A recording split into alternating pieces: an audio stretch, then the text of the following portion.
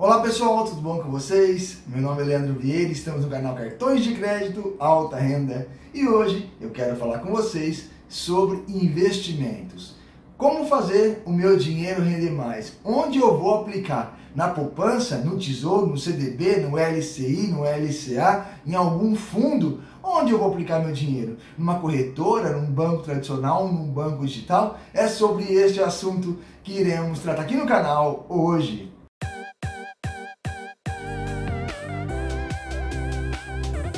Gente, muitas pessoas não sabem desse simulador que é este que está aparecendo na tela do vídeo, que se chama simulador.tesourodireto.com.br, e aí você poderá fazer a simulação do seu investimento, para onde vai, qual é a melhor taxa, né? Onde está correndo o melhor juros para você, e aí você vai comparar estes produtos na tela do Tesouro Direto. Vamos acompanhar comigo para que você entenda um pouquinho melhor e depois voltamos comigo aqui na tela. Você está vendo a tela assim, Tesouro Direto, Simulador.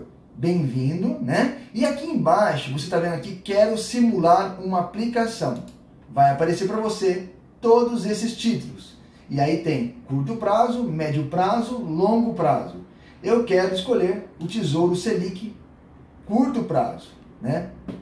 Para quem não sabe, clica nesse izinho aqui que vocês estão vendo, que vai aparecer o motivo, né? O que significa? Esse título vence em março de 2023, sendo indicado para aqueles que querem investir por curto prazo. É um título pós-fixado, uma vez que seu rendimento acompanha as variações da taxa de juros da economia Selic. Isso significa que a taxa Selic aumentar, sua rentabilidade aumenta. E se a Selic diminuir, sua rentabilidade diminui. Esse investimento garante que, mesmo em caso de resgate antecipado, o montante do dinheiro resgatado será superior ao inicialmente investido. Como não paga juros semestrais, é mais interessante para quem pode deixar o dinheiro render até o vencimento do investimento, tá? Então, cada um explica direitinho o que é para cada vocês, tá? Explica cada um para cada um de vocês, tá bom? Feito isso, você vai clicar em Investir ou Simular. Nós iremos clicar em Simular, tá bom? E aí ele pede, vamos começar a simulação, tá bom? Tesouro Selic 2023, informe aqui embaixo quanto você quer resgate, né? Então eu quero resgatar, exemplo, 5 mil, avança, fazer uma aplicação única ou aportes mensais. Então eu quero fazer uma aplicação única. Então, eu fazendo uma aplicação de 5 mil reais, tá bom? Ele me trouxe aqui a comparação do tesouro, né? Você clica aqui no azul, você vai ver o título Tesouro, e no amarelo você está vendo que é a poupança. E aí você está vendo que o tesouro ele está rendendo na simulação.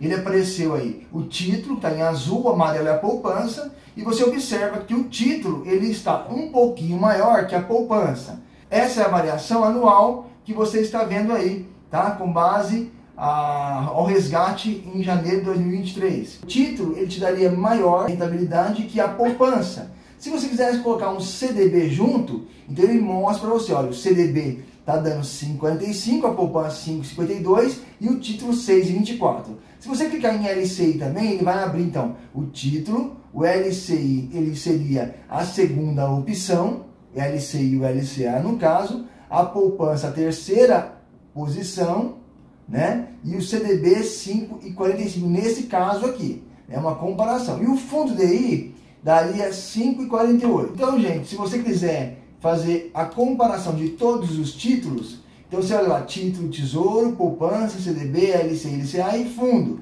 E o gráfico vai mostrando, né? E você clica sobre o gráfico e você vê o percentual que ele está fazendo a comparação. Lembrando que é uma simulação considerando projeções de mercado, tá bom? Aqui é o mesmo cenário onde eu posso correr com o meu dinheiro. Então, o tesouro ganhando da poupança.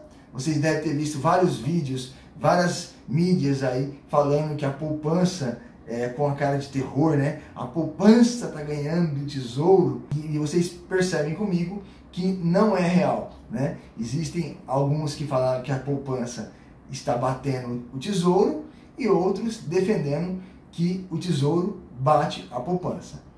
Nesse cenário que eu estou mostrando para vocês, que a curto prazo você pode tirar o seu dinheiro antes do prazo, né?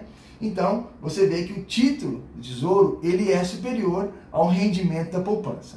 Mesmo você fazendo as contas de imposto de renda que você vai pagar com o título, ainda ele sai uma pequena vantagem referente à poupança. Então, nesse mercado que nós estamos trabalhando hoje, nesse cenário do mercado hoje, não é interessante você aplicar em poupança, tá? Então, seria os títulos, o Tesouro Direto, né? Procurar alguns fundos de investimento, como o CDB, Renda Fixa no caso, né? O LCI seria uma opção muito boa. Por quê? Porque o LCI você não paga imposto de renda, você tem um prazo, lógico, de 3 meses o mínimo aí para manter o dinheiro, mas quem quer investir, eu não vejo pessoas querendo investir para resgatar o dinheiro antes do prazo. Então, escolha um fundo bom para você colocar o seu dinheiro e deixe ele rendendo lá, né? É como você faz um consórcio. Você faz um consórcio e vai pagando parcelas por mês e só vai resgatar a carta de crédito quando termina de quitar o consórcio, né? E no investimento também não é diferente. Ele tem um prazo para retirar e aí ele paga essa taxa razoavelmente boa para você, para o seu dinheiro render, né? Vamos simular um valor para vocês verem aqui, quanto que pagaria mais ou menos? Quando você clica em simulação detalhada, você vai ver lá, né? E aí na simulação detalhada do Tesouro Direto, você vê uma aplicação única, valor bruto para resgate, rentabilidade bruta, valor de imposto, valor líquido e valor da rentabilidade. A poupança, geralmente em 3 anos, se você deixar 5 mil aplicado lá, vai te render geralmente uns R$880, R$850, tá? E já no CDB, dependendo do banco, você pode chegar aí a R$6.000 e alguns centavos, né? Então, até nisso, a poupança ela perde para esses fundos, tá? Agora, a poupança não pode também ser discriminada, porque ela é a preferida dos brasileiros, segundo os economistas. A poupança ainda ela é uma aplicação onde milhares de brasileiros não deixam de utilizar ela, né? Eu vejo aqui no canal muitas pessoas perguntando como que faz para abrir uma conta digital poupança, né? Então, ou seja, ela está na cabeça da pessoa ainda, né? Esses outros fundos ainda é um pouco, para quem não conhece, tem um pouco de medo, receio, né? E onde investir? Que banco eu posso fazer isso? Então, nesse vídeo eu quis mostrar para vocês, primeiro, o passo a passo como vocês fazem para conhecer, né? Conhecer a ferramenta do simulador do tesouro. E aí você vai encontrar o melhor produto para aplicar o seu dinheiro. Feito isso, aí nós vamos procurar, né? Onde que eu vou investir? Por onde? Né? Se é por corretora, se é pelo banco digital, se é pelo banco tradicional, tá? Então aí nós vamos procurar esse caminho aí juntos, tá? Próximo vídeo eu quero procurar com vocês um banco digital, um banco tradicional e uma corretora para a gente comparar e aí encontrar o melhor cenário para nós investirmos o nosso dinheiro juntos, tá bom? Espero que vocês tenham gostado desse vídeo do simulador de investimentos do Tesouro. Vamos para os abraços então. Abraço de hoje vai para o meu amigo Cláudio Rodrigues, para o José Gonçalves de Ribeirão Preto, um grande abraço meu amigo. Para o Luciano Jacinto de Ribeirão Preto também, um grande abraço meu irmão. E para o Marcos Paulo, também aí de Santo Antônio da Platina, um grande abraço para vocês aí. E o Luan de Mococa, um grande abraço meu amigo também de Mococa.